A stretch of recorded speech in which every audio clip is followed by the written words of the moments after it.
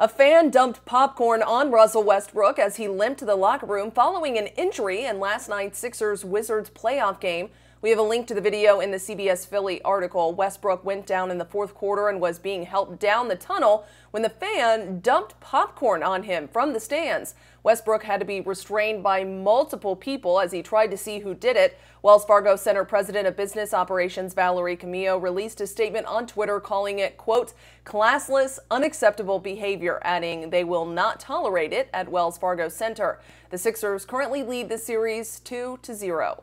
Johnston for CBSN Philly.